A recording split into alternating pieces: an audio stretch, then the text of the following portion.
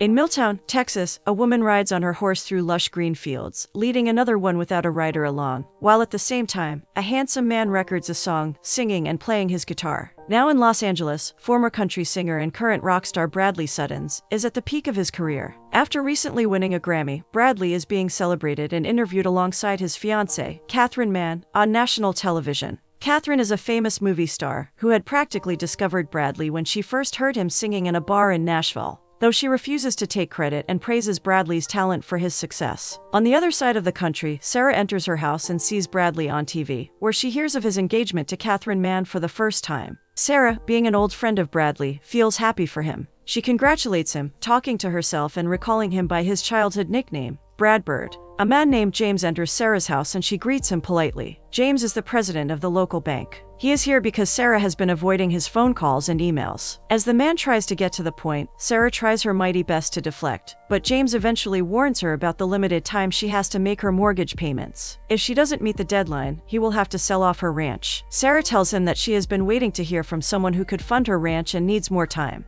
While James has already given her 6 months of leverage, he agrees to give her another month to get her finances in order before he is forced to take the ultimate step. They shake on it and seal the deal. When James notices the man on TV, he recognizes him as someone who grew up in Milltown. Sarah informs him that he is Bradley Suttons, who used to reside next door till he was 13. James recalls that Bradley's parents both passed away in a terrible car crash. He wonders if Sarah knew the man well and she laughs, saying that she was married to him. Later that night, Sarah takes out a box of her old stuff and finds a ring inside a pouch. She goes a few years down memory lane and recalls the day of Bradley's parents' funeral. They were in her family's barn, and Bradley was upset about moving away from home now that he had no family left. He was crying because he felt alone, and a young Sarah tried to console him. Their other friend, Adam, came looking for them when Sarah had an idea and suggested that Bradley should marry her, and then she will be his family. A shocked Bradley reminded her that they were only 13 and ineligible to get married. But Sarah was not worried about the rules. They were in her barn and she made the rules there. Adam, whose father was a pastor, stepped in to help them get married. Back to the present, Sarah smiles to herself as she admires the ring. She then starts to write a nostalgic letter, addressing it to Brad Bird. In Los Angeles, Catherine's publicist insists that Bradley and Catherine have a big wedding with media and celebrities, but Bradley refuses the prospect. He only wants a small intimate wedding and Catherine agrees. The publicist insists that they should share their wedding with their fans. Speaking of which, she tells Bradley about the fan mail that arrived for him. Bradley is just about to miss the letter when Catherine spots something inside the package. She opens it and finds a diamond ring inside it. It's not until she reads the letter to him and he hears the name Brad Bird that he remembers about Sarah. He tells Catherine about the girl who was his wife when he was 13 years old and fondly remembers how Sarah helped him feel less alone in a world without his parents. He also recalls that the ring is his mother's. While talking about Sarah, Bradley is reminded of his life back then and remembers that he still owns his parents' house. He decides to get that settled once and for all, and invites Catherine to come with him and visit his childhood home. But much to their dismay, Catherine's schedule is jam-packed. She really wishes to see the place where Bradley grew up, and so she asks him to first take care of selling the house, and then after they get married, she will visit his hometown. After Bradley leaves the room, Catherine's publicist expresses her dismay about their plans for a small wedding in Italy. But Catherine assures her that she has a plan of her own. Bradley finally arrives in Milltown and heads straight to the bank first. He talks to James about putting the house up for sale and gets the procedure started. When James tries to talk to Bradley about how sad his parents' passing was, Bradley brushes over the topic abruptly and leaves from there. Bradley is in the cab when he realizes he never gave the driver his address, yet he knew where to bring him. The driver turns out to be a guy Bradley used to go to school with, Sam Hartford. Since Bradley is pretty famous in Milltown, everybody knows where he resides. So much so that they even have a sandwich named after him at the diner. Bradley arrives home, feeling sadly nostalgic. He goes around the house, dusting off the cobwebs around old memories that leave him with a bittersweet feeling. Bradley decides to pay a visit to his next-door neighbors, and there, he finally meets Sarah. Sarah is tending to the horses when Bradley approaches her. She is completely surprised to see him in town, and recalls that Bradley once said in an interview that he would return to Milltown when pigs start to fly. The two exchange laughs and take playful jabs at each other. Bradley tells her about his purpose for returning home. Sarah earnestly lets him know that everyone is really proud of everything that Bradley has achieved. They catch up with each other as the two walk back to the stables, and Sarah tells him that she has been tending to his mother's flower garden all these years. Bradley thanks her for her generosity, but Sarah feels that this is the least she could have done for the woman, since she was the one who taught her all about gardening. That is how Sarah became the town's flower supplier. Bradley asks about her family still raising race horses, but Sarah informs him that her family moved to Florida years ago, and her ranch is a horse rescue shelter. People give her their old or sick horses and she takes care of them. Bradley wonders, with a little bit of judgment, why Sarah stayed back in Milltown. He asks if she is ever married or has kids, but Sarah never did. She became a vet and then got busy with the ranch, and forgot about ever getting married or having kids. Bradley jokes that he had the right sense to marry her when he did, and Sarah laughs at that. She asks him about Catherine and expresses her desire to meet the woman because she is a fan, but Bradley informs her that he came alone. He only wants to get his work done and leave without any fuss. But that is impossible when Bradley Suttons is in town. Sarah shows confused Bradley the group of people gathered outside his house to see him. She helps the scared man get out of there unnoticed and leads him to her barn, and the two ride away on her horses. It takes him a while, but Bradley finally gets the hang of riding a horse after all these years, and the two jet away from the cameras and crowd. Sarah brings Bradley to their old hangout spot, a fort they built when they were kids. They reminisce about the simpler times when the two of them, along with Adam, made some great memories in this fort. Sarah tells him that is the reason she stayed in town, for the simpler times. Before parting ways for the day, Bradley asks Sarah out to lunch so they could catch up a bit more, but Sarah's got some fences to mend that keep her lunch hours occupied. Bradley also has to write a new album, but he reckons they could take out an hour to catch up. Sarah agrees to it and asks him to meet her at 10 a.m. the next day. They will go get Adam and then get some lunch. They part ways, and Sarah checks her mailbox for the letter, but much to her dismay, it's not there. Later that night, Bradley sits out on the porch of his house and sings a song. Sarah hears him play and sings along to the lyrics, smiling to herself. The next day, Bradley and Sarah arrive at the church where Adam is a pastor. Adam is pleasantly surprised to see Bradley, and after the meeting is over, Bradley suggests they go get some sushi. Sarah and Adam bring Bradley fishing at the creek, which was not at all what he had in mind. Bradley had blocked so much of his childhood years that he nearly forgot about coming to the creek after church on Sundays. The quietness around them reminds him of the mindful awareness classes that he and Catherine take. It sounds to Sarah awfully like Bradley pays a big sum to just sit still and be quiet. That cracks up Adam and her, as they make fun of poor Bradley. Coming back home, Sarah asks Bradley about Catherine, wanting to know what the famous star is like in real life. Bradley praises his fiancée for being funny and smart. He wonders if there is anyone like that for Sarah. She tells him not anymore, but there used to be a guy who turned out not to be the one. Sarah again checks for the letter in her mailbox and gets a little frustrated when she does not see it. Bradley thanks her for everything she has done so far, saying that he might soon leave town once his work is done. Sarah hugs him goodbye and wishes him the best with Catherine. Later that night, Bradley struggles with writing a song. He spends the next day obsessing over getting it right while Sarah gets back to her duties, though she finds herself fondly stealing glances at Bradley's house whenever she can. That night, Bradley even sleeps with his old teddy bear. Meanwhile, Sarah has got a load of bills to pay and no funding at all. She keeps waiting for the funding to pull through. The next day, Bradley is woken up by the real estate broker showing his house to potential buyers. Bradley decides to put the sale on hold as he wants to stay back a few more days. He lets Sarah know that he's staying and she's glad to have him around for a while longer. Later that day, while Sarah's heading out for delivery, she stops by Bradley's place and invites him to fish with her the next morning. They meet the next morning and Bradley tells Sarah about his days on the road and how surreal it felt to wake up in new cities every day. Bradley tells Catherine about his time at his childhood home and how the songwriting has been flowing out of him so effortlessly. Meanwhile, Catherine is at her wedding dress fitting as she tells him she misses him. Bradley sighs, wishing that he could show Catherine his hometown and take her fishing in the creek. Catherine seems revolted to hear that but still feigns to be on board. She lets Bradley believe that they are going to have a small countryside wedding, with just the two of them being in love. Meanwhile, Catherine has something extravagant planned for their wedding. Bradley visits the barn where his wedding ceremony to Sarah was held and feels a wave of nostalgia hit him. In the memory, the two exchange vows as Adam marries them. He then puts his mother's ring on Sarah's finger, but when it comes time to kiss the bride, Bradley and Sarah both shy away. Back in the present, Sarah finds Bradley reminiscing in the barn. When she approaches him, Bradley excitedly declares that this barn is where he wants to get married. This stuns Sarah because she does not think Catherine Mann is the kind of woman who would want to get married in a barn. But Bradley says that she does not know her as he does. In his opinion, having a wedding away from the spotlight and media is exactly what Catherine needs. Bradley makes Sarah an offer. He will help her mend her fence if she helps him plan his wedding. Sarah makes fun of Bradley and his soft man hands not capable of doing hard labor like a cowboy, but Bradley assures her that he is perfectly capable of it. Back in the city, Catherine is at a photo shoot when she puts her publicist's worries to rest by telling her that she will not get married in a barn. While Catherine loves how Bradley is trying to give her a normal life, she has a plan of her own. She will marry him in his hometown in a small intimate gathering, and then they will jet off to Italy for their one-of-a-kind, amazing wedding. It's Bradley's first day at work and Sarah offers to get him a change of clothes, lest his expensive branded clothes suffer the consequences of hard labor, but the man refuses. Hours later, Bradley's fashionable clothes perish and his limbs ache. The man regrets having made a deal with Sarah, who can't help but laugh at his pitiful condition. But Bradley does not give up just yet. He digs through the old boxes and finds some working clothes of his father's. Bradley puts them on when he goes to mend the fences, and Sarah finally gives him an earnest compliment. They get to work, and later that night, Sarah fixes Bradley's hand when he hurts himself. The two share a sweet, amiable conversation where Bradley feels the effects of Sarah's presence,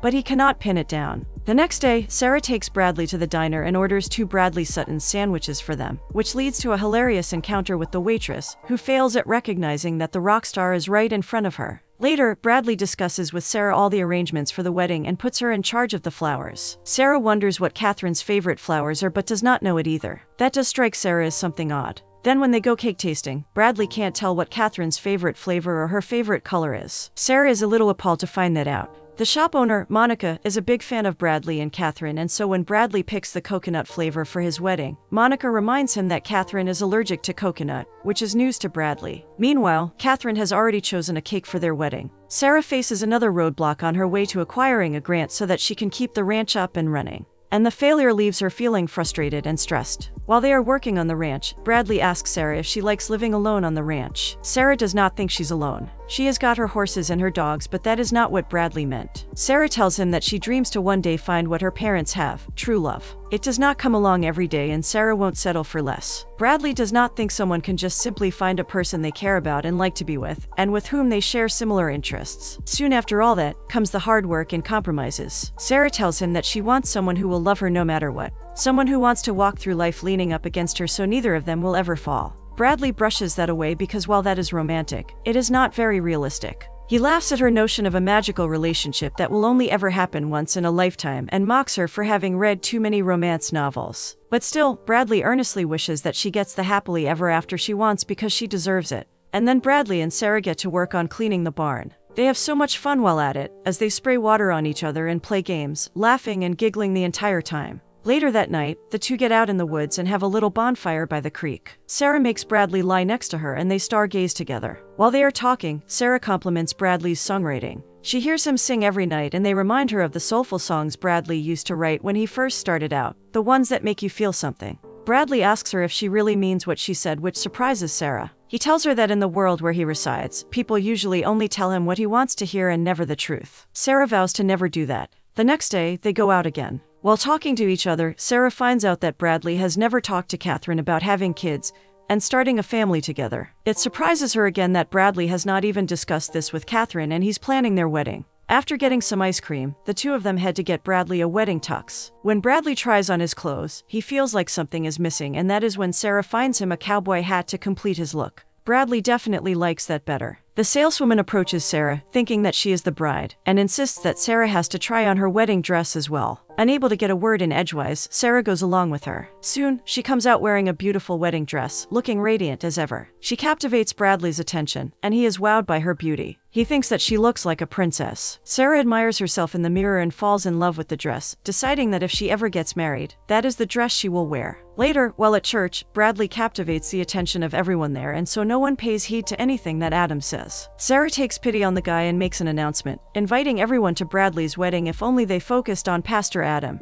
and his beautiful sermons. While Sarah's strategy gets everyone to focus on Adam, Bradley can't believe that she just invited strangers to his wedding. But Sarah reminds him that they are not strangers but people who knew him before he was a big star, and that they all wish him well. After church, the trio goes fishing. Adam expresses how coming home seems to have been healing for Bradley, and Bradley agrees. Adam also looks forward to meeting Catherine at Bradley's wedding and thinks that Bradley must love the woman very much. Bradley agrees that he does, but there is a grim expression on Sarah's face as she tries to hide her emotions. Just as Bradley catches a big fish, he excitedly lifts Sarah off the ground, both celebrating his win. But as Adam sees the two together, something feels off. While working on the ranch, Sarah compliments Bradley for being a fast learner. He credits his father's cowboy genes for his skills. He feels much closer to his roots now than he ever did, and for the first time in years, being in that place with Sarah feels like home to him. He even feels grateful to her for helping him find his way back to who he was. Something about his words makes Sarah feel a little different, and she changes the topic, inviting Bradley to check out a band for his wedding. Bradley and Sarah head into town to check out the band. They meet with Adam at the bar, and then as the band starts playing romantic music, Bradley asks Sarah to dance. They dance with each other. Bradley keeps Sarah entertained with his epic dance moves. Adam, who is watching from afar, can't help but notice the chemistry between the two. While dancing, Bradley and Sarah get closer and he kisses her. The song stops and awkwardness settles between the two. But before they can talk, Bradley gets called onto the stage to perform a song. As Sarah watches Bradley perform, she can't help but feel a little sad, and there's a heaviness in her chest. But it is not until Adam talks to her about it that Sarah realizes that she's falling in love with Bradley, who is already spoken for. She is on the verge of crying as she is forced to face the reality that Bradley will soon be leaving. Adam worries for her because he cares about his friend and does not want her to get hurt. But it's too late for that now. Sarah has already fallen for Bradley. Unable to control her emotions, Sarah leaves the bar and returns home. The next day, when someone knocks on his door, Bradley thinks it is Sarah. He is a little disappointed to see James there. The man comes bearing good news. There is a solid offer on Bradley's house and the buyers are ready to move in right away. But now Bradley has decided to stay back and keep the house, wanting to hold on to his roots. James is happy to hear that news and wishes that Bradley could talk some sense into his neighbor as well, or else she will lose her ranch. Bradley then finds out about her funding situation and how she can't make bills, because people who leave their old horses with her never pay her to take care of them. When he goes looking for Sarah, Bradley finds her tending to her garden. Sarah makes an excuse for leaving without a word the night before, and tries to keep the conversation short, asking Bradley to even take the day off from working on the fence. She seems to want to avoid him, but Bradley, having learned what he did from James, offers to pay Sarah for taking care of his mother's garden all these years. Sarah quickly understands what Bradley is trying to do and refuses to take his money. She lies to him, saying that her funding finally came through and that she will be just fine, so Bradley has no reason to worry about her anymore. Though he does not seem convinced, Bradley agrees to leave her be. Back in Los Angeles, Catherine finds out, through the newspapers, that Bradley has been closely hanging out with his childhood friend, and seeing that Sarah aged so well is cause for concern. Her publicist insists that Catherine has to go to Texas ASAP. Sarah keeps herself busy all day and Bradley finally catches on. He confronts her about it, but Sarah brushes his concern away and tries to leave for her delivery when Bradley tells her that he has decided to keep his house. That gets her attention and Sarah asks him why he did that. It's because Bradley finally realized that this is his home and she helped him realize it. Sarah asks him if he thinks his superstar wife would want to reside in a place like that, and Bradley does not think Catherine will have a problem with it. Disappointed in his answer, Sarah walks away. Bradley stops her, asking what's going on with her, and then, consumed by a wave of emotion, Sarah blurts out the truth to him. She thinks that Bradley is marrying a woman he barely even knows. Not her favorite color or her favorite flowers or the fact that she even wants a family one day. He knows nothing. Sarah can't understand why Bradley is even planning their wedding without her. And why is it that she is the one making all the decisions that Catherine should be making? Bradley tries to tell her that it is because Catherine's busy shooting, but it's not a good enough reason. Sarah has reached her tolerance and is on the verge of tears as she decides to shoot straight for the truth. She lets Bradley know that he can't marry Catherine because he does not love her, but Bradley is still in denial. Sarah asks him why he kissed her, but Bradley's response breaks her heart even more, as he apologizes for it, saying that he got caught up in the music and the moment. Sarah is disappointed to hear that and tries to tell Bradley that she understands why he is afraid to love again. He was deeply hurt as a child after losing his parents, and now he is scared to love like that again. She tries to reason with him. She gets emotional as she tells him that he can't marry Catherine, just because they have similar lives and like the same things. People should only get married because they love the other person and can't stand the thought of being apart from each other. But Bradley still refuses to accept that. He thinks that what Sarah just said is all fantasy and nothing else. But even if it is, Sarah does not think that he should settle for anything less. Bradley indignantly tells her that just because she knew him as a kid does not mean that she knows him now. Realizing that she can't get Bradley to understand, Sarah accepts defeat and storms off. As days pass, Bradley gets to reflect and he decides to talk to Catherine about some stuff. He leaves her a message, but much to his surprise, Catherine shows up at his doorstep. She wonders why Bradley still has not sold off the place when he tells her that he decided to keep it. The news takes Catherine by shock. As she assesses Bradley's outfit, the man tells her that he's learned so much about himself in the past few weeks, and he wants to keep this house as a home base for when the two of them get off from work and can spend time with their kids. Catherine is surprised to hear Bradley talk about children and tries to brush away his concerns by saying that once they are married, they will have a lifetime to learn everything about each other, and that she also wants what he wants. She suggests that they go out to a restaurant and celebrate when Bradley informs her that there are no restaurants in town, just a diner. She looks so worried when Bradley tells her that people usually eat food at home. He pacifies her and assures her that everything will be fine and suggests taking her on a hike one day and then fishing the next day. Catherine believes as long as they are together, everything will be perfect. The next day, Bradley takes her to the creek and she asks about Sarah. Bradley talks highly of her and tells Catherine about Sarah's problem with the ranch. Meanwhile, Catherine gets a call and Bradley finds out that she has ordered a few things for their wedding. He assures her that he has taken care of everything, but Catherine just wants to make sure everything is perfect. After their little barn wedding, they can go to Italy and finally return to their real lives. When they actually get to fishing, Catherine has a hard time getting the hang of it. She almost drowns and Bradley rescues her. Sarah finally receives the letter she had been waiting for, but sadly the response is not in her favor. The next day, Catherine visits Sarah at her ranch and Sarah is thrilled to see her there. Catherine praises Sarah for the work she is doing and realizes why Bradley loves it here so much. But she brushes his wish to settle down in Milltown away, saying that he will eventually forget about this place when he is back on tour. Catherine thinks that Bradley has a gift and that is meant to be shared with the world. While Sarah believes that as well, she finds Catherine's words a little odd, but before she can say something, Catherine tells Sarah about her friend who takes in animals, who have retired from working in the films. The man would love to help Sarah out by taking in her animals as well, and he can even offer Sarah a job on his ranch in California if she's up for it. Sarah is so relieved to hear this and so grateful to Catherine for her help. Catherine rushes her to take the opportunity if she can.